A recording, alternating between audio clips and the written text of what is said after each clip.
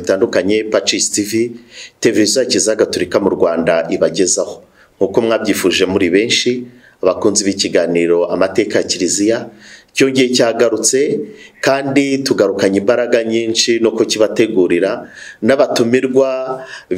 biganjeho bibitseho ubumenyi buhambaye ubumenyi bwuzuye kugira ngo tubashe kubagezaho ibyinshi birebana na Kiliziya gatolika mu rugendo rw'amateka y'isi. Nkuko rero benshi bagiye babyifuza muri Kiliziya gatolika icyumweru cya nyuma gisoza umwaka usa ibihe bisanzwe bya liturujia by'umwaka ni icyumweru cya Kristu Umwami. Ariko tuvuze ijambo Kristu Umwami tunibuka ko ari mu mpera zigana kuri ibyo byumweru n'ubundi hambere mu mwaka w'1947 ubwo umwami w'u Rwanda Mutara wa gatatu Rudahigwa Charles Léon Pierre yaturaga u Rwanda Kristu Umwami. Ubu rero mu kiganiro cy'amateka Kiliziya cy'uyu munsi tugiye kugaruka kuri iyo ngingo, ariko ntago turi buze guheranwa n'amateka, turi buze gutinda mu mateka cyane, ahubwo turareba muri rusange umunsi wa Kristu Umwami mu rujyano rwo gutura u Rwanda Kristu Umwami. Ese byaba bifite aho bihurira? Ese cyasabwaga niki? Ariko se ubundi uwo munsi watangiye gute? Ubundi ko Kristu uko tusanzwe tubivuga mu ndangakwemera za Kiliziya ko twabyigishijwe ko ari wowe waremwe byose, ko nta kitararemwe nawe, ubundi tujya kumutura igihugu gisanzwe ari iki kubera iki? Yewe uretse n'igihugu cy'ubutaka n'amashyamba n'abantu nabi, byagenze gute? Muri rusange rero ibyo ngibyo hamwe n'ibindi bibazo byose turaza kubisubirizwa muri kino kiganiro. Nkaba ndi kumwe n'umutumirwa musanzwe mumenyereye ubwa mbere tumumenyera no kuri PACIS TV, ahubwo turahorana, akaba ari Padiri Tarisisi Gatare usanzwe ukorera ubutumwa, ukorera umurimo muri paruwase ya Kicukiro muri Archdiocese ya Kigali. Padiri, tubahaye ikaze. Murakoze cyane. Ikaze nanone kandi mu kiganiro cy'amateka cyari kimaze iminsi kiri gutunganyirizwa hiherereye. Yego. Aha, rero Padiri Tarisisi Gatare tugiye kuganira adusobanurire umunsi wa Kristu Umwami mbere na mbere niki. Kuko tumva iyo minsi meze nk'iyo n'indi itandukanye muri Kiliziya, ariko tukumva ngo papa yaricaye ngo arabitegura, ariko ubundi no muri uwo munsi tugiye kuvuga ko byose byaremwe nawe, kaba nta kitararemwa kigizemo urare kuko yari kumwe n'Imana kandi ari Imana. Hanyuma tujya kumwegura kubera iki kandi busanzwe hari uwabimunyaze. Padi, ngaho ni mutumara amatsiko. Urakoze cyane. Nibyo koko ku cyumweru cya nyuma cy'umwaka wa liturujia kizihimbaza umunsi mukuru wa Nyagasani Yezu Kristu Umwami w'ibintu byose, kugira ngo yamamaze kandi ishimangire ko Yezu Kristu ariwe mugenga w'ibiriho, ariwe mugenga w'amateka, ariwe mugenga w'abantu, ariwe mugenga w'ibihugu, ariwe mugenga wacu twese abikesha Imana Data yamuhaye ubwo bubasha. Ariko kuvuga ko duhimbaza uwo munsi Kristu Umwami ntibivuga yuko ariho honyine tuzirikana ko Yezu Kristu ari umwami koko, kuko buri gihe duhimbaza igitambo cy'Ukaristiya duhamya ko Yezu Kristu ari umwami kuko yatsinze urupfu, ndetse rwose ntidutinya no kubishimangira tugira tuti ubwami n'ububasha n'ikuzo ni ibya Nyagasani iteka ryose. Ariko by'umwihariko n'iminsi mikuru ya liturujia ikunze nyine kugaruka kuri iryo hame. Pasika nyine turizikana urupfu n'izuka bya Nyagasani Yezu Kristu watsinze urupfu agatsinda sekibi wari warigize umutware w'isi, nkuko tubibona mu Evangelio Yohana umutwe wa 12:31. Umunsi mukuru nk'umunsi mukuru wa Ascension tuzirikana ko Yezu Kristu yazamutse mu ijuru akaba yicaye iburyo bw'Imana Data, aho nyine aganje iruhande rw'Imana nk'umutware kandi nk'umwami.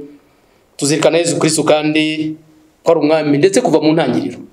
kuko turibuka kivuka igihe abanyabwenge bazaga kuza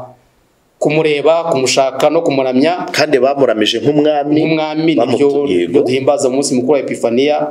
Yabazaga bagira bati umwami w'Abayahudi uherutse kuvuka ari hehe? Twabonye nyeri mu burasirazuba none tuje kumuramya. Ibyo kandi byategujwe no mu isezerano rya kera, aho tubona nyine ko yagomba kuvuka ari umwana wa Dawudi. Noneho rero kuki hari umunsi w'umwihariko wa Kristu Umwami w'ibintu byose? N'umunsi washyiriweho kugira ngo udufashe cy'umwihariko kuzirikana Yezu Kristu nk'umugenga w'ibiriho byose kuva isi kiremwa kuzageza ku ndunduro y'ibihe, umwami w'abantu bose n'umugenga w'amateka yabo, baba bamwemera n'abatamwemera. Ariko by'umwihariko abamwemera batumiye ngoma ye, ubwo bwami bwe butuma nabo bitegura kuzayigiramo uruhare mu buryo busesuye. Uwo munsi washyizweho na Papa Pio wa 11 ku itariki mu ibaruwa yandikiye abakristu ku itariki ya 11 Ukuboza 1925, abisobanura agira ati no kugira ngo twongere duhamye yuko ngoma ya Yezu Kristu itareba gusa ibihugu byegukiye kwemera Gatolika cyangwa abakristo bahawe batisimu, bityo bakabarizwa mu muryango w'Imana ariwo Kiliziya, naho baba barayiteye umugongo bitewe n'igice zuwe cyangwa kwitandukanya nayo, ahubwo ni ingoma ibumbye abantu bose ndetse n'abataramenye Yezu Kristu, bataragize ukwemera. Muri make ni ingoma y'ikitwa ikiremwa muntu cyose n'ibindi biremwa byose.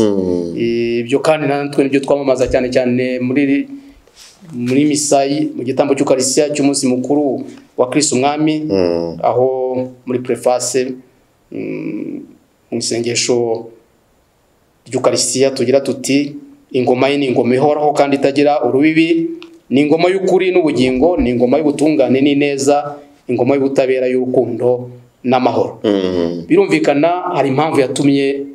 Papa Pio wa 11 azirikana kugira ngo uwo munsi wari usanzwe uzwi ko kwemera ko ari gusanzwe mu myumvire y'abakristo, aguhe noneho umunsi nyirizina wo kugira ngo uhimbazwe.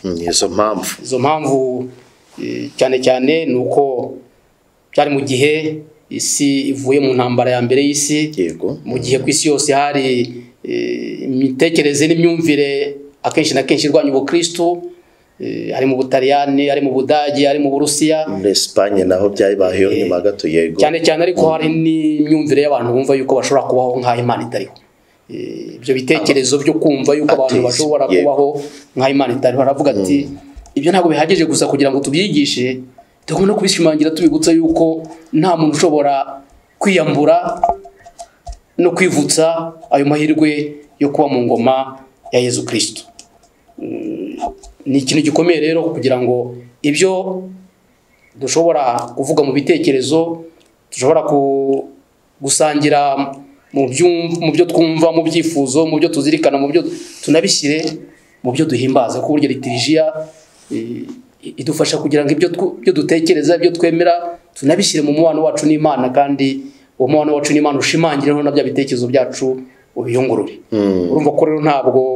ari Papa wagiye ngo yicare gusa avuge ati ndashaka gushyiraho umunsi mukuru, ahubwo yahereye ku cyifuzo, kuko abanza kubaza abandi bepiskopi areba ibihe uko bimeze bikeneye amahoro, kandi Yezu Kristu niwe mwami w'amahoro, niwe wasenyerwa rukuta rutatanya abantu, niwe dukwiriye kwigiraho kugira ngo koko tubone uko twashaka amahoro kuri iyi si, tuyobowe nawe, dufashijwe nawe, kandi kunze ubumwe nawe. Ariko Pate mutarakomeza, hari ikintu abantu bibaza. Abantu bari basanzwe baramya Kristu Umwami nk'uko basanzwe banabisubiramo buri gihe cyose iyo turi mu misa, ariko kuki mu ntangiriro y'ubukristo igihe gitambo cya misa uko byagiye binonosorwa mu nama za nkuru za Kiliziya, abantu uko basengaga kandi bakaba bataravugaga bati Yezu umwami uciriritse, umwami wasogura, umwami w'amahanga yose bakabivuga, kubera iki iyo acte de consécration? Kubera iki uwo munsi kandi n'ubundi byari bisanzwe biri mu buzima bwantu, nta n'uwigeze ahubwo ajya hariya ngo adekara avuga ati ibyo bintu murimo n'ubuyobe? Ntabwo ari ikibazo cy'uko abakristo batari basanzwe bemera ko Yezu Kristo ari umwami, ariko burya ntabwo umubano wacu n'Imana uhagamye ahantu hamwe, winjira mu mateka. Muri ayo mateka rero haraho tugera igihe twumva twongeye kugira ngo tuvugurure bimwe mu byo twemera ku Mana kandi bitusangiza n'Imana dukeneye by'umwihariko mu bihe turimo. Yari arimo asoza umwaka udasanzwe wa yubile yari yashyizeho kugira ngo dusabise amahoro n'ubwiyunge, aravuga atari ko icyo gikorwa gikwiriye gukomeza ku buryo amahoro azagumya agasabirwa, akazirikanwa, agashakashakwa, twiyunze umwami wacu Yezu Kristo. Ntabwo ari ikintu cyavuye mu kirere gusa, ahubwo ni ikintu cyinjiraga mu nyota abantu bafite. Ariko Imana n'ubundi no mu muryango w'Imana ariko yagiye bigenza. yagiye iza igatabara umuryango ikawibutsa ibyo wenda wari wagiye uteshukwaho cyangwa se ikawufungurira ejo hazaza kugira ngo ubuzima bwa gikristo bwe ko ubuzima bwo gusubiramo ibyabaye ahubwo ubuzima buri munsi butuma tugenda tubona icyerekezo cya Imana tuganisha. Ibyo muvuze neza kuko tubona nko mu bitabo by'isezerano bya kera igihe buri gihe Imana yakoreshaga abahanuzi ishaka nko gukebura ubwoko bwayo iti mwatanye gato nimugaruke ku murongo none mukomeze amateka. Uwo munsi rero dusaba iki Imana uwo munsi gusaba kugira ngo twegurire Imana, twegurire Nyagasani Yezu Kristo imibiri yacu n'imbaraga zacu, imitima yacu n'ubwenge bwacu kugira ngo atuyobore muri ubu buzima kandi azadusohoze ku Mana nkuko Paulo abivuga mu rwandiko y'Abanyakorinti yazegurira Imana yazegurira ubwami Imana se amaze gusenyagura icyitwa ubuhangange ubutegetsi n'ububasha cyose ko agomba kwima ingoma kugeza ko azashyira abanzi be bose munsi y'ibirenge bye. Nukumva yuko hari abashobora kutubuza amahoro, hari imbaraga zishobora kutubuza amahoro, hari abashobora kumva ko bafite ubuhangange kuri iyi si, ariko igihe kizagera Yezu Kristo byose abishyire munsi y'ibirenge bye kugira ngo noneho asakaze amahoro nyakuri. Niyo mpamvu tugomba twebwe kwinjira muri uwo mugambi we hakiri kare, tumuha ubuzima bwacu, imibiri yacu, tumwegurira imitima yacu ko agomba kuba umwami mbere na mbere w'imitima, tumwegurira n'ubwenge bwacu kugira ngo iyo ubwenge ari buzima, ibitekerezo ari bizima, bibyara n'amahoro, bibyara n'ubusabane mu bantu. Ariko rero uyu munsi urenzaho, ntabwo ari umunsi wa buri muntu ku giti cye ngo avuge ati ngewe rwose ndumva nakinguriye Nyagasani umutima wanjye, ndumva namweguriye, ahubwo ni umunsi tuzirikana yuko Imana ishaka kwinjira mu buzima bwacu bwose, mu mateka yacu bwose, mu bikorwa byacu byose. Ngira ngo nk'uko Mutagatifu Papa Paulo Yohani Paul wa kabiri, Mutagatifu Papa Yohani Paul wa kabiri yize kubivuga atangira ubutumwa bwe umushumba wa Kiliziya yose. Muzi ko atangiza amagambo yarakenuye icyo gihe. Yego. Nimwigira ubwoba,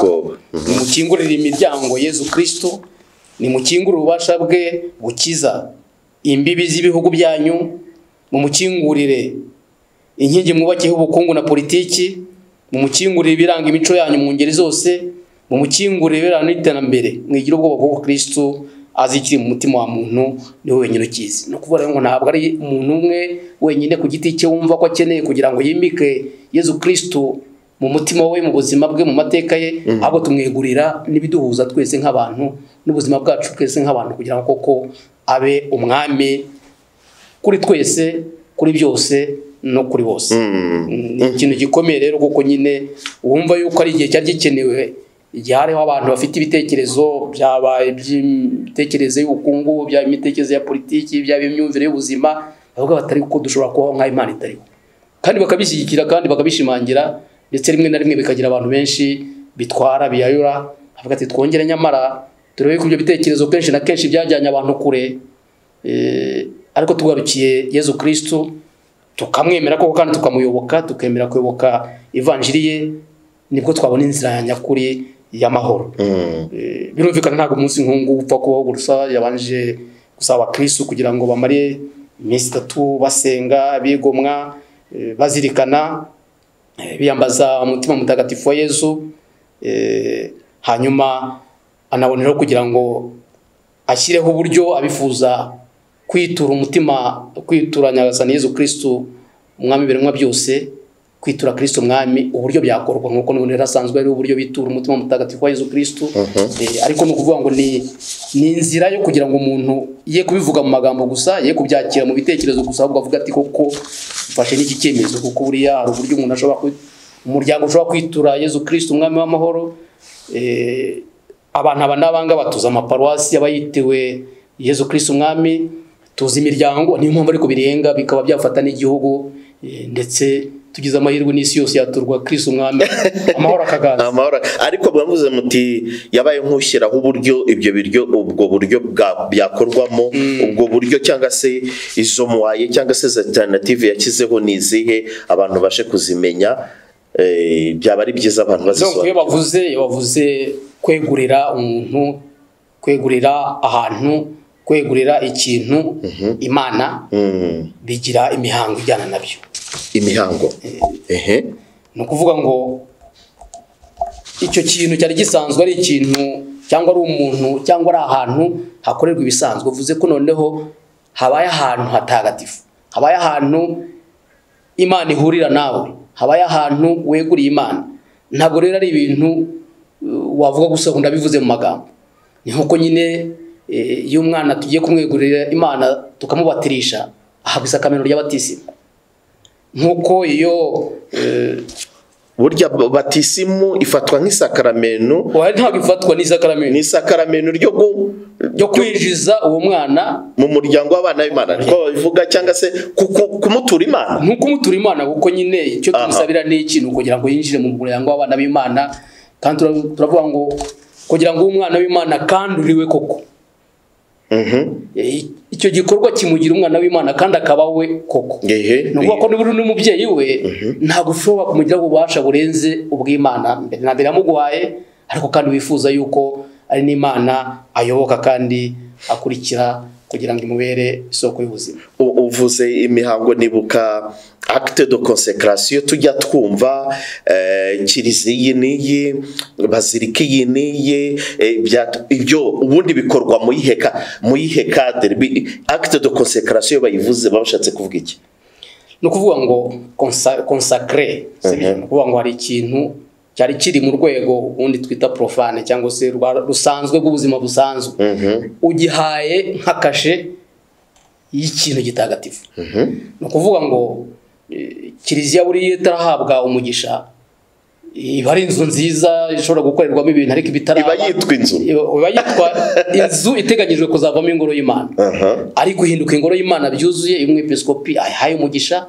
muri ya mihango tumenyereye kuko tumaze iminsi dutahaza Kiliziya yego akemera ko aho hantu hashobora gusengerwa hashobora guturirwa igitambo cy'Ukaristiya agaha umugisha tabernakulo na alitari bizaturirwa mu cyo gitambo cy'Ukaristiya akavuga ko aho hantu habaye ahatagatifu niyo mpamvu buriya niyo ahantu hatagikoreshwa gitagatifu habaho umuhango wo kuvuga ngo havanywe ibyo tubona hari za Kiliziya zisenywa harya ubwo ngubwo uwo muhango nawo baho kuvuga yuko itagifite ubwo bubasha bwo kuba inzu koko y'Imana ikorerwamo imihango mitagatifu ibyo ariko sibyo twitaho kuko ariko padiri turi mu mateka kandi ibyo bintu birakenewe kuko abantu baranabyibaza kandi abantu bibaza ibyo banyuzemo nta muntu ufite ubushobozi bwo kwibaza ibiri imbere ibyo bibikwa n'Imana ariko ibyo wanyuzemo n'abakurambere banyuzemo wowe wagira amahirwe cyangwa wagira amatsiko kubibaza wabibaza nimukomeze ibyo biranga acte de consécration rero hashobora kuba consécration y'ahantu kuvuga Kiliziya cyangwa se ahandi hantu hatagatifu cyangwa se ahandi chapelle zakorerwamo imihango mitagatifu zagisengerwamo mu buryo bwemewe na Kiliziya abantu impamvu tuvuga les vierges consacrées yego kubera ko n'umuntu weguriwe Imana wavuze ko ubuzima bwe abushyize mu biganza by'Imana wumve ko atakibereho ubwe ahubwo abereho Imana ubwayo uvuze vierge consacrée nibuka ikizi imbere n'ababikira banakora amasezerano yavugururwa bakagera bagakora ya burundu aba consacrée yakoza ya burundu cyangwa na mbere aba agenda sogongera kuri uwo muhango aya burundu nuvuga ko adasubira inyuma ubundi ntabwo iyo uvuze ngo niyemeje burundu ntabwo uvuga ngo ndacyareba niba koko iyo ndacyabyigaho iba yararangiye ubundi amasezerano abanza ni ukugira ngo wibwire ati intambwe ugezeho iragaragaza yuko ko tubona ibimenyetso by'uko kwihimana kwawe ufite ibimenyetso bigaragaza ufite agaciro wihaye Imana ariko haracyari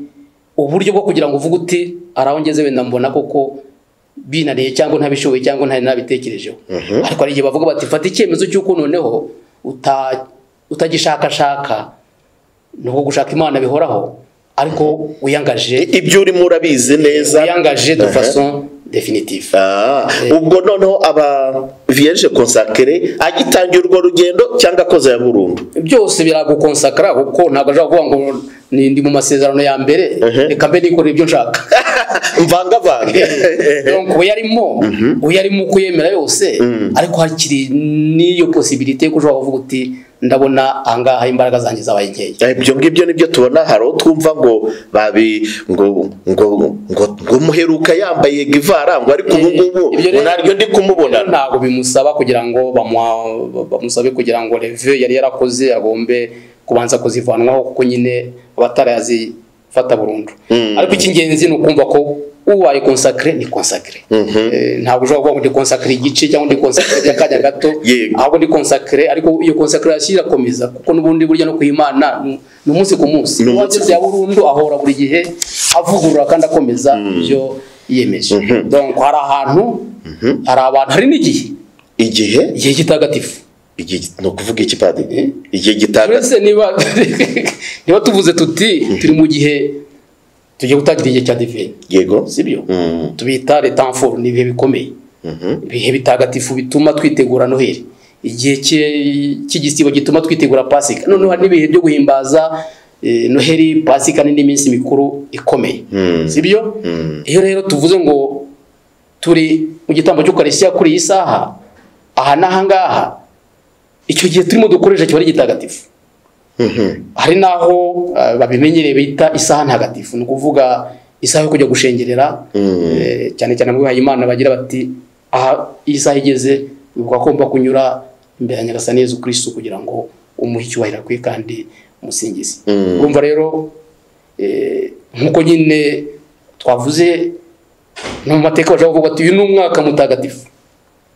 Mwaka mutagatifu none ntago bikiri umunsi n'amasaha. Asabye abakristo, papa asabye abakristo ko muri uwo mwaka bakora urugendo rutagatifu bafasha nkakora twakoze umwaka w'impuhwe. Yego, ni umwaka udufasha kugira ngo muri icyo gihe twongere koko twumve ko turi mu rugendo hamwe, ariko dufasha icyo gikorwa kituvugurura muri icyo gihe kuko ni impamvu ugira igihe utangirira ukagira n'igihe usorezwa. Urumva rero ko ni ibintu tutagomba gukinisha. Kubera ko nyine ikintu cyabaye cy'Imana ntabwo garuka ngo wongere kivogere ko bishakiye. Wagitanze ukitanze. Twibutse abadukurikiye ko turi mu kiganiro cy'amateka Kiliziya, turi kureba ku munsi wa Kristu Umwami mu rujyano rwo gutura u Rwanda Kristu Umwami, twabigarutseho mu ntangiriro. Padiri rero reka none tugere ku ngingo ikomeye. Ibyo twatubwiye bya consecration ahantu abantu igihe turabibonye. Umwami w'u Rwanda rero abagize gutya, ntabwo turi buze ndakubitindaho cyane, ariko ndagira ngo nabyo mubikomozeho gatoya. Umwami w'u Rwanda ajya gufata kiriya cyemezo ko n'ubundi yari usanzwe ari umukristo, arasanzwe asengera u Rwanda, ikiriya gikorwa mukibona gute? Ntabwo yagize atya nk'ari ibintu byamugwiririye. Ariko harimo n'abavuga bati nta wamenya ibyo ngibyo ngubwo baba bashaka gukerensa igikorwa nk'icyo ngicyo. Ntabwo yagize atya, ni igikorwa cyatekerejweho kandi yumvaga agaciro gifitiye igihugu cye, igihugu ashinzwe, igihugu aragijwe, ariko ashingiye no ku Kristu bwe.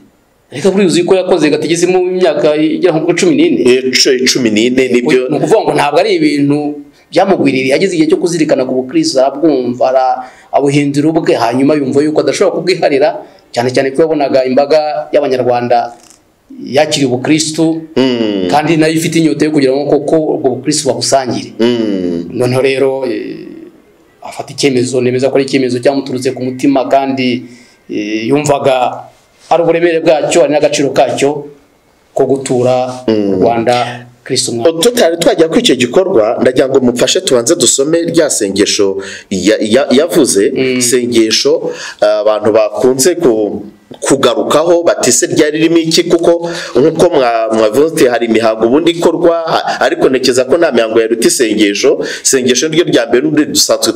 twumva ko hari amasengesho nk'aya avugwa. Reka tubanze tubasomere gatoya iby'iryo sengesho umwami Mutara wa gatatu Rudahigwa Charles yavuze uwo munsi. Erega n'ubundi mu gikorwa cyo gutura Imana cya consecration hari isengesho riba rijyanye n'icyo gikorwa. Niyo mpamvu buriya niba bagiye kugubu sacerdote hari isengesho nyirizina riha wari umudiakoni ubusaserdoti. Iyi sengesho riri specific uwo munsi riri muri iyo liturujia rusange ariko rijyanye n'icyo gikorwa nyirizina. Ritasomwa ahandi, nta handi rikoreshwa aho ngaho. Urimwe risa. Niyo mpamvu ujya wumva mu bandi bakomanta bavuga ngo nimubona ahinduye ijwi umenye ko icyari umudiyakoni gihindutse umusaserdoti. Ariko koko ngo ijwi rirahinduka wenda hari ababivuga gutyo. Ariko icy'ingenzi ni amagambo wakuyemo, ni amagambo parole consacratoire, kuvuga amagambo atuma icyo gikorwa ukoreweho kandi ukorewe n'ubifitiye ububasha kandi gikorwe mu buryo bwemewe na Kiliziya kibyara efe. Kuvuga ngo wari umudiyakoni ahindutse umusaserdoti, wari umuseminari ahindutse umudiyakoni, sibyo? Iryo sengesho rero rijyana n'igikubiyemo n'ikigamijwe n'icyo Kiliziya ikwifuriza, ariko cyane cyane nicyo rishinga muri wowe. Ubwo ni ukuvuga mu yandi magambo, nk'iyo hari isengesho rivuzwe icyangugu bimika Musenyeri Edouard Senayobye, ntabwo rishobora kujyaho rihurira n'iryo kwimika Musenyeri Papias Musenyeri. Ni rimwe. Okay. Ubwo twe tuze abantu rero kwibaza bati ni amagambo yatondekewe uriya. Ahubwo nyine ntabwo wagenda ngo uyu nguyu akora ibye undakora ibye undakora ibye, ariko wenda twe kujya cyane mu bintu twavuga ko ari ibya Kristu. Uriya abageni basezerana, amagambo bakoresha muri consentement namwe, ariko buri wese yabwira mugenzi we. Ntabwo uvuga ngo ndasubiramo yo kanaka amagambo amwe ariko akubwirwa wowe aho ngaho ako kanya, kandi agira icyo arema muri wowe muri ako kanya. None rero reka dusome iryo sengesho, hanyuma nitumara kurisoma noneho turarebamo icyo ashaka, imirongo mikeya, noneho tunabihuze kuko hari n'amajwi ababyeyi twaganiriye nayo turaza kumvisha abadukurikiye, turaza gukwikanya na rino sengesho, hanyuma noneho muze kugera komantere cyangwa se icyo muyavugaho turi kugenda muri kino kiganiro. Reka dusome iryo sengesho. Gutura u Rwanda Kristu Umwami, Nyagasani Yezu, Umwami w'abantu bose n'imiryango yose, wowe hamwe n'umubyeyi wawe Bikira Mariya, umugabekazi w'ijuru n'isi. Njyewe ni Umwami Mutara wa gatatu Charles Léon Pierre Rudahigwa, ndapfukamye kugira ngo nemeze ko ari wowe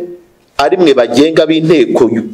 b'u Rwanda, mukagomba no kutubera umuzi ushingiweho ubutegetsi bwarwo n'ingoma yarwo. Nyagasani Kristu Umwami, niwe warwiremeye, ruha abategetsi bo kurugenga mu izina ryawe,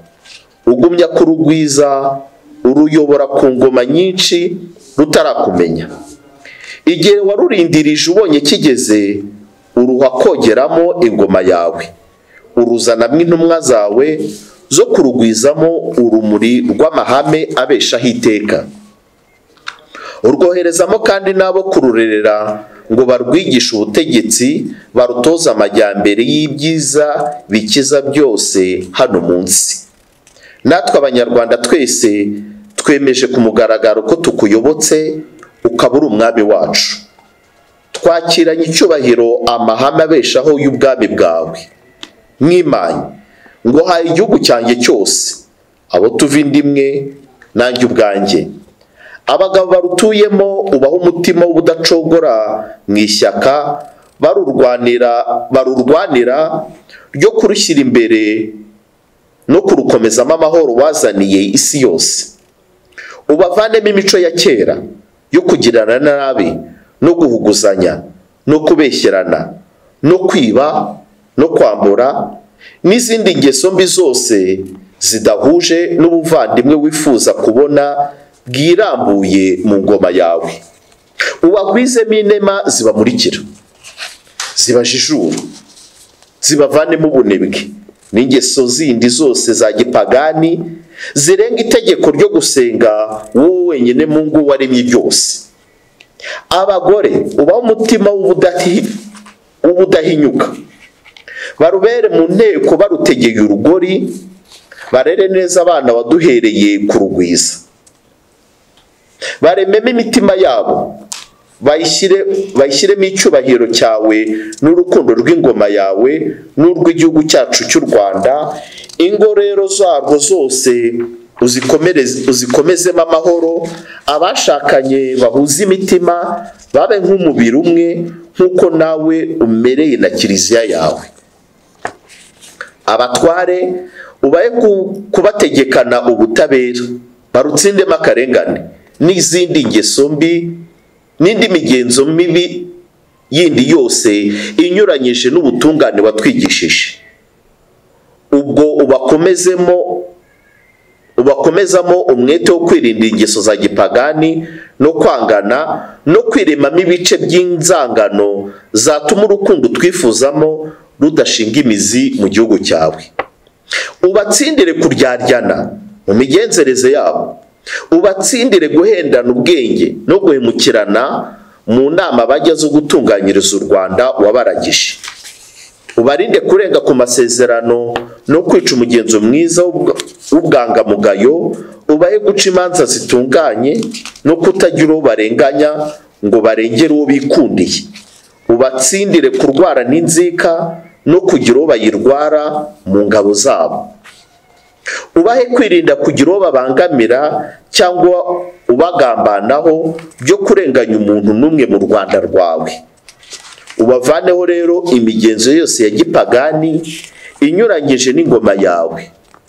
Intumwa zazanywe no kutwigisha amahame n'ibibeshaho iteka, n'abazanywe no kuyobora inzira y'ibyerekereye amajyambere, natwe bene igihugu cyose dushyire hamwe dutunganye imirimo yacu dushyizeho umwete ari wowe tuyikorere. N'amahanga yose uko angana tugusingirize mu ruhame tugira tuti Kristu Umwami n'umubyeyi we Bikira Mariya baragahorana ibumbye byose ubu n'iteka ryose. Amin. Iryo rero abari badukurikiye ngiryo isengesho Umwami Mutara wa gatatu Rudahigwa Pierre yatuye u Rwanda Kristu Umwami. Ariko ubwo reka tunumve noneho n'amajwi ababyeyi twaganiriye, noneho dukomeze. Ngewe icyo numva bivuze, numva ko uwo munsi ari umunsi ukomeye. Ujya kugira ngo umwami afate umwanya we avuga ati ntuye u Rwanda, umwami Kristu Umwami, nuko yabonaga koko ko ibihe wenda atari byiza, akagira ati wenda reka dusengere igihugu kigira amahoro. Ubwo rero nkatwe nk'abakristu nyine tukavuga duti tuzajya natwe dusenga, koko dusenge dushikamye kugira ngo nyine amahoro akundagwire mu gihugu. Urubyiruko rwa none gusenga ntago babishyira maketi, ariko nkatwe ababyeyi b'abakristu gutoza abana gusenga ni byiza, gutoza abana kujya mu misa ni byiza, kugira ngo barusheho guhura n'Imana,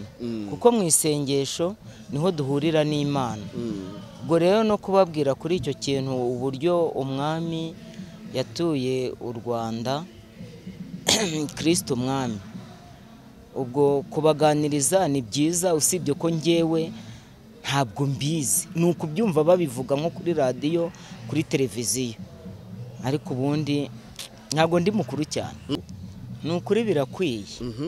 birakwiye kuko uko dusenga Imana, uko tuyihamagara irushaho kutwumva. Iyo wicecekeye burya ntabwo ari byiza, ariko burya Imana ikeneye ijwi ryawe, ikeneye ijwi ryanjye kugira ngo turusheho gusabana. Ubwo rero mu rubyiruko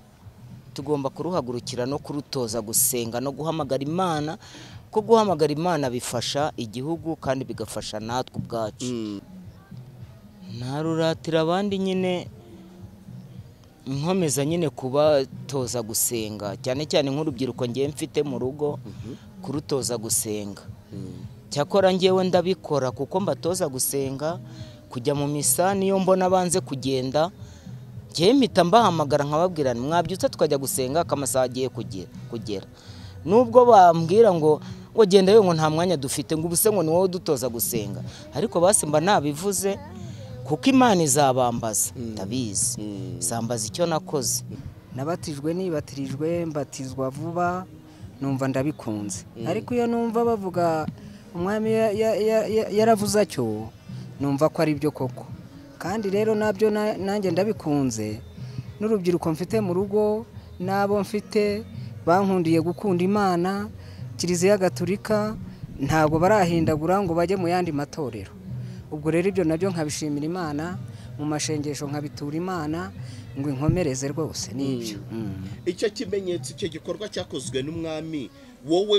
ucyumva gute kiguhiriye shusho umva icyo kimenyetso cy'umwami yavuze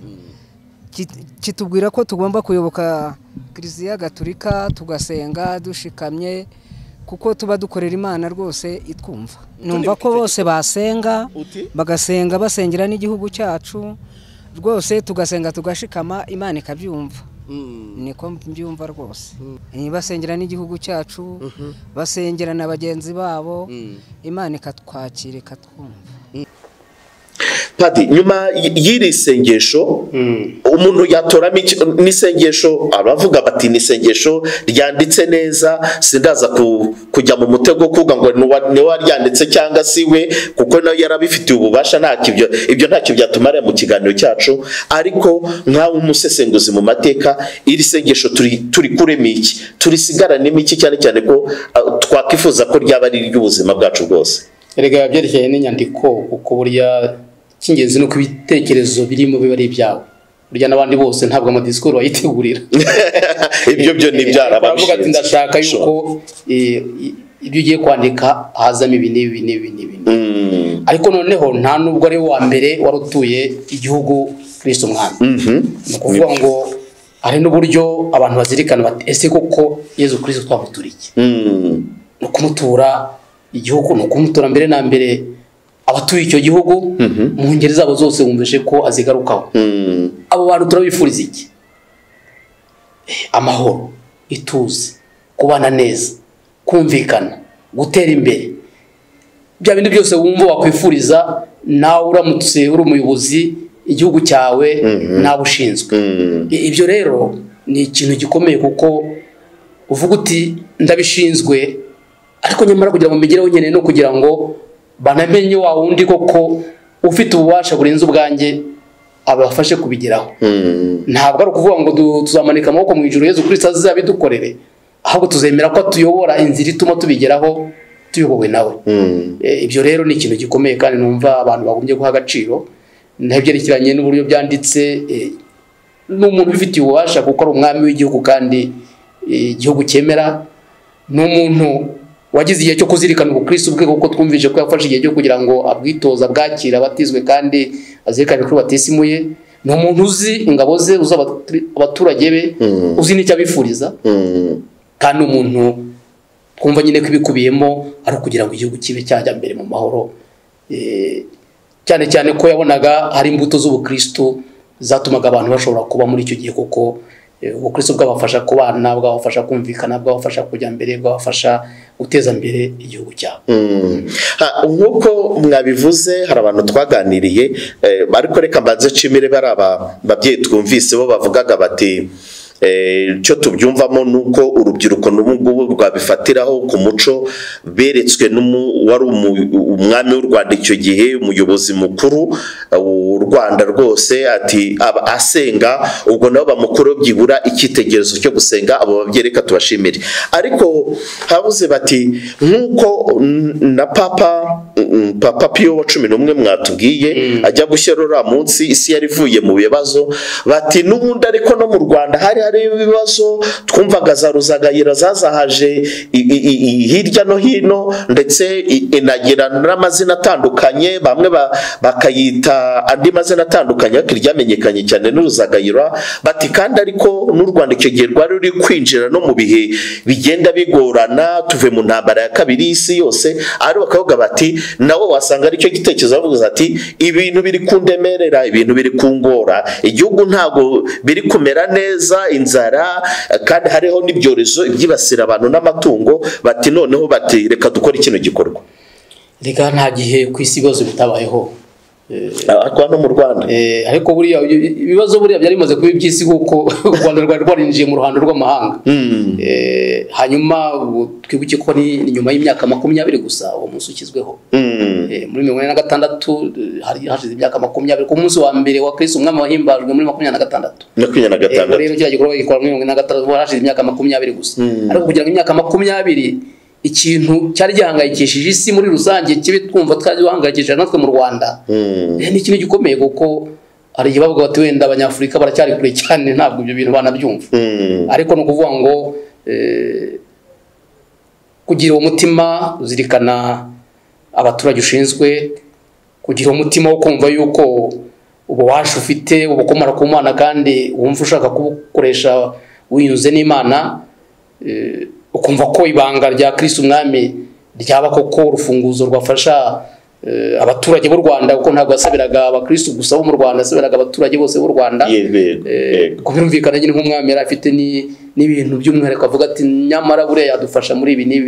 ibyo byose ntabwo abirondora mu isengesho ariko byanga bikunze mu mutima yari abifite numva rero ko ari ikintu cyari kijyanye n'igihe cyari kijyanye kandi kinjira muri urwo ruhererekane rw'ibyari bimaze gukorwa muri Kiliziya y'isi yose ndetse bavuga ko na Papa Pio wa 12 yabyishimiye abyumvishe kuko nyine bagiraga bati twari dutegereje wenda ko ari abataliyani cyangwa abasipanyoli babibanza none ibyo muvuga nibyo kuko amateka twereka ko ari n'umudare yamugeneye wishimye Papa Pio wa 12 ndatekereza ari wageneye umwami w'u Rwanda Mutara wa gatatu Rudahigwa Sharompeyeri nk'ikimenyetso cy'uko yashimye icyo gikorwa yakoze si icyo gikorwa gusa nyine uko yashimaga ko ari umwami w'umukristo kandi udahije ubukristo ariko turazi n'abandi bame babaye mu bihugu bya Afrika nk'aba Afonso muri mu cyahoze ari ubwami bwa Ngora hano ikiri Angora ubungubu kandi bo no mu 1500 hariho n'abandi babayeho abandi bame ari abakristo nyine riko ibyo ntwabyibaza ni nkuko wavuga uti kuki mu Rwanda ariko Bikira Mariya yabonekeye kandi hari habaye kwamamaza Yesu Kristo imbere ibyo nibanga ry'Imana ariko ni uburyo Imana ikorera mu mutima w'abantu icyo gihe rero twakwishimira yuko icyo gitekerezo Imana yakimushyizemo akacyakira kandi akacyakira no kwemera hanyuma kanakagikora agikorera u Rwanda kunze kandi yifuriza ikiza uwo munsi rero urabaye yenda ntabwo turi buze kugarukaho cyane ariko noneho reka tugere noneho ntabwo ari igikorwa gusa haba ibirori byinshi ni ikigo no kuvuga ngo hari abakuru bagiye hari buriya bazagera hari inyandiko yasohotse mu kinyamakuru cya Kinyamateka ivuga ko umunsi yabaye iminsi 3 ku itariki ya 24 niba byibuka ni 23 habanje kuba ibirori amasiganwa cyane cyane ko ngo nawe yari urubanye n'umunsi w'igihugu n'umunsi w'igihugu reka noneho tugaruke kuri uyu munsi wa Kristu Umwami noneho twebwe twabonye ko washyizweho turazi ko hari n'indi mitsi yagiye ishyirwaho na Kiliziya babishinzwe uyu munsi noneho wa Kristu Umwami abakristo dusigarana iki mu buzima bwacu bwa buri munsi utugeze ku ruhe rwego dukwiriye kuhimbaza gute cyane cyane noneho muri ibi bihe turimo ubundi uyu munsi wa Kristu Umwami buriya uzireze ko liturgie duha amavanjira yajyanye n'umwaka A B na C hari dusoma evanjiri ya Yohane aho Pilato yabazaga Yesu ati umwami ari bavuga ati ndumwami ariko si ndumwami w'isi si ndumwami nk'abami b'isi nukuvuga ngo ntabwo tukumufata nk'umwami kugira ngo aze kuza kutubera umwami kuri iyi si gusa aze kutuyobora ibintu by'isi ahubwo adufashe twe kugira ngo tuyobore isi kuko buri Imana iduha uburyo n'ubushobozi ariko ikaturekera ubwisanzure kugira ngo ibyo tugomba gukora twebwe tubyikorera ubwacu mu bwisanzure no mu burenganzira bwacu ntabwo yivanga mu buzima bwa buri munsi bw'abantu ahubwo abantu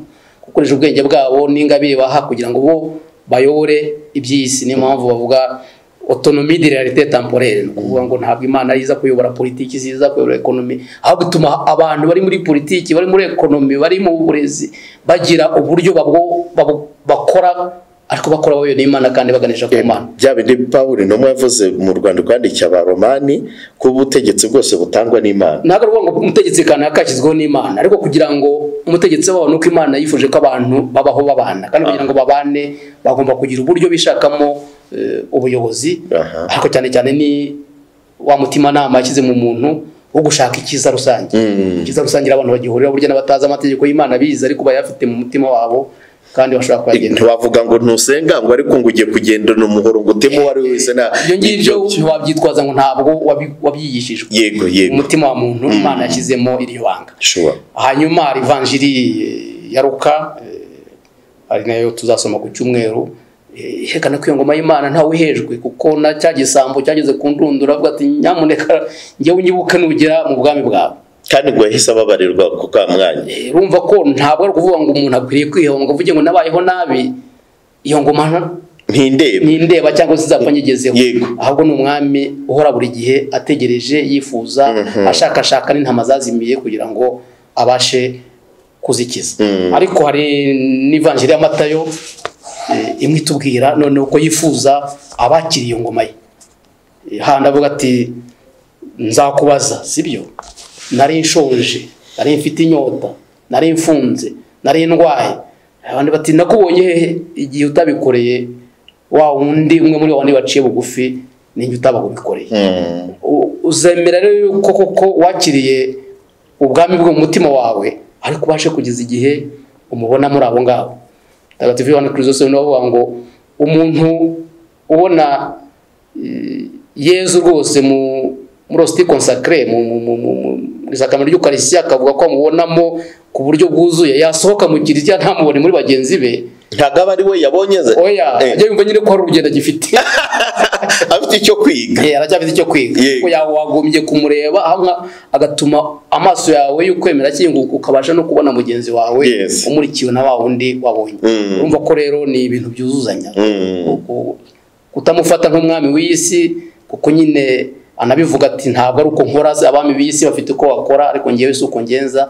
umwami utuza ni umwami w'impuhwe ni umwami w'imbabazi ni umwami wifuza ko abantu bose bamwegera ntibamwikange ni umwami ubabarira bose kuko n'uwageza ku ndundura akemera kumwiyambaza yamubabarira ariko ni umwami wigaragariza mu bikorwa dukorera abaciye bugufi yemeye kwishushanya nabo Padi turi kugenda tunasatira umusozo ariko turacyafite indi minota tugarutse kuri kiriya gikorwa cyabaye mu minsi yashize nibwo inama y'abepiskopi gatolika mu Rwanda yemeje ko uyu munsi uzagiye unizihizwa noneho hagatangwa n'ubwo butumwa yenda ibyo ngibyo byo birareba ariko mwigeze muvuga ku kintu cyo gutura ibihugu Kristu Umwami twumvise ibihugu byagiye bikora ibihugu byo ku mugabane w'Uburayi muri Amerika n'ahandi ariko mvuga ati hari n'ibyagiye bivugurura ese ku bwanyu nk'umusesenguzi birashoboka ko icyo gikorwa cy'indashyikirwa cyabaye kubera n'imyaka ishize isaga 75 kibaye turi mwaka ndatekereza 76 kibaye icyo gikorwa abepiskopi mu Rwanda bashobora gutegura umuhango kikongera kigasubiramo cyane cyane ko mwebwe mwivugiye ko cyazanye ibyiza byinshi cyangwa se gifitiye ubukungu butagereranywa ntabwo navuze ngo ushobora kugenda ngo ushaka ibipimo by'icyo gikorwa icyo byazanye ahubwo nicyo dutegereje kuri icyo gikorwa mu mutima w'abantu hagati uwavuga ko wabyivugiye mu mutima we ko gateri ko ngenda umva hari ikinyotera cy'urukundo ntekereza ko cyavuye ni nkuko yagiye kumva misa nkubwira ngo ko ntabonye usohotse ubengerana ariko byanga bikunze ko wayumvishuza icyo byakumariye mu mutima wawe hanyuma ubwo ntabwo buri ibintu bitagatifu tubipimisha ibipimo bya kimuntu ariko ubutagatifu bunagera no mu buzima bwacu bugira uburyo bugera ku buzima bwacu ariko ntushobora kumenya ni ryari ni gute ni hehe ngaho none mukomeze hanyuma ntabwo igikorwa nka kiriya ntabwo abantu bagiye planifiya no kuko none zari wigize yabwira umwami ngo igihe kiri nikigera uzatura u Rwanda Kristo Umwami nta ubitegura ariko bishobora kwifuzwa bishobora kwifuzwa ariko icyo gihe nkuko nawe yabikoze bitewe nuko yabonaga imbaga ashinzwe imeze abona n'uburyo bakira ubukristo n'uburyo bushobora kubafasha wenda igihe kizagera n'abandi bantu bagire bati turabona koko wenda byagirira abantu akamaro ariko ntibashobora kuvuga ngo reka tubipange nkuko bavuga ngo hari ibintu udashobora gushyira muri gahunda zawe kubera ko ni igikorwa gituruka ku Mana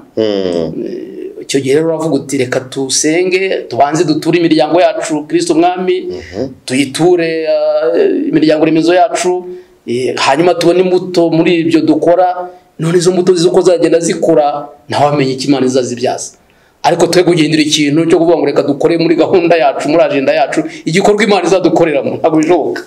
ariko tugize none iyo volonté yo gusubiramo umuhango ukambyite gusubiramo umuhango nabyo byaba ari igikorwa cyiza nagara gusubiramo rwose ibyo nagara gusubiramo kuvuga ngo hari ikintu cyakozwe ngiye gusubiramo ikintu gitagatifu ntabwo bagisubiramo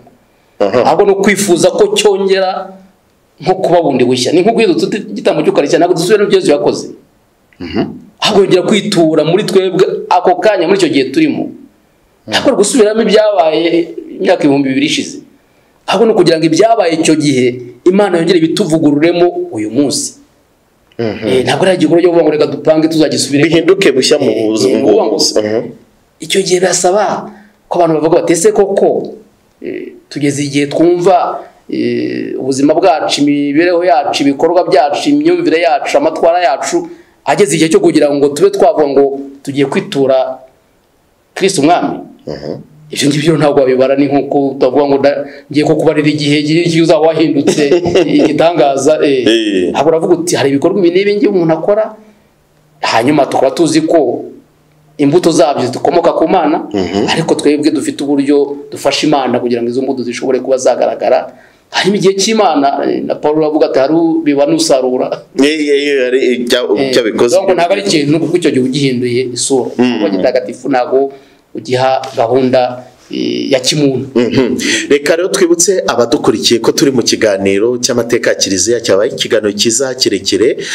kigaruka ku munsi mukuru wa Kristo Umwami ndetse no mu rujyano rwo gutura u Rwanda Kristo Umwami twabonye imvano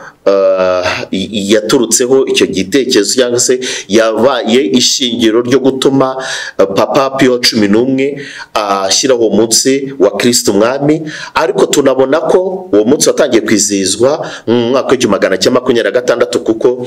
iyo acte cyangwa se iyo baruwa ibyemeza umwaka washyizweho mu mwaka wa 1925 ariko tubona ko nyuma y'imyaka 20 gusa aribwo noneho no mu Rwanda umwami wariho Mutara wa gatatu Rudahigwa Pierre yatura u Rwanda Kristo Umwami w'amahanga yose n'ibiremwa byose ndetse tunazi neza ko mu mateka icyo gihe umwami Papa Pio wa 12 yamwandikiye amushimira amuha n'umudari amushimira kuri icyo gikorwa none rero padiri turi kugenda tugana ku musozo yego uyu munsi wa Kristo Umwami uraba buri gihe tugasomerwa ubutumwa mwaruze muti nubundi na misa ntabwo tusubiramo ibya cyabwo Yezu yongera kutwigaragariza uwo mwanya biba hanyuma iki cyumweru tugihimbaze gute uyu munsi tuhimbaze gute mu buzima bwacu bwa buri munsi ni igihe tuzi ko isi yugarijwe n'imidugararo n'intambara n'ubwoba n'ibibazo byabyaye amapfa byabyaye ubukene ingaruka za covid ingaruka z'intambara nibiye abantu bakuriye gushira ubwoba kuko Yezu Kristo nyine atubwira ati muhumure isi narayitsinze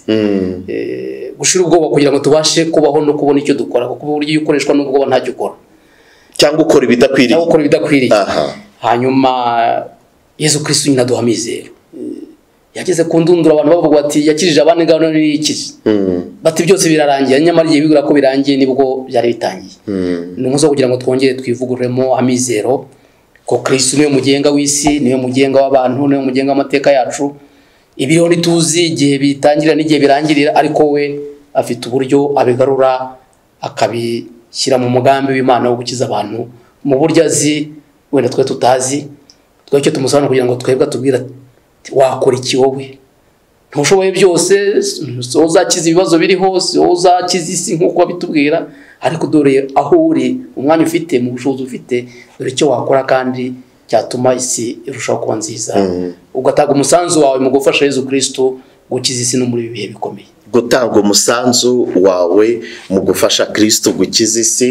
aho utuye ukiheraho ukabanza ukabikora mugenzi wawe muri kumwe ukabikorera abaturanyi bawe ukabikorera igihugu cyawe ndetse ubwo bushobozi bwakugeza kubikorera isi tugashima Imana. Reka rero Padiri reka tugane ku musozo keka niba hari uvuga uti hari akandi kajambo nagenda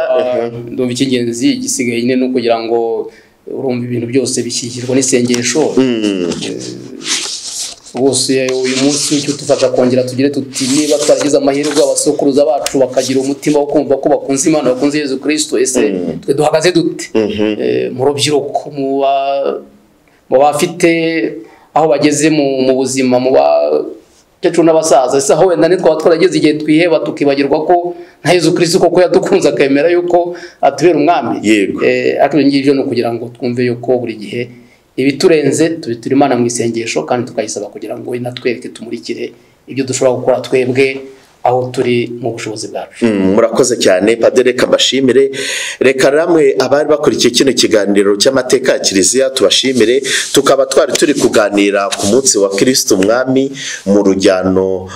rwo gutura u Rwanda Kristu Umwami byakozwe n'Umwami Mutara wa gatatu Rudahigwa Sharon Pierre umwami w'umukristo. Akaba ari igikorwa cyabaye mu myaka yashize ariko tugomba guturaho urugero rwiza. Nta bushobozi umuntu kuko Padiri yavuze ati ntago wowe terwa n'urwego urimo wowe wicaye wawe muri sano avuga uti nanjye ubwo ntuye u Rwanda ariko wowe ushaka no gutura none umutima wawe Kristu n'abawe ukabaragiza Kristu. Ibyo by'u Rwanda byo birumvikana ko bifite abishinzwe cyangwa se bifite mu nshingano. Reka rero mbabwire ko aradusoreje ikiganiro twe twabateguriye Padiri Tarsise Gatare usanzwe ukorera ubutumwa muri paruwasi ya Kicukiro ariko nta nubwo akiri n'umushyitsi ni umunyamakuru umwihariko wa PACIS TV. Padiri turabashimiye. Wandi umutumirwa ubutumwa umwepiskopi yampaye nuko muri paruwasi ya Kicukiro ariko igihe cyose muzajya muhamagara bishoboka dukomeje kubashimira rwose. Na PACIS TV nayo iri mu butumwa bwa Kiliziya. Murakoze cyane mwari kumwe na Maurice Usengimana mu kiganiro cy'amateka.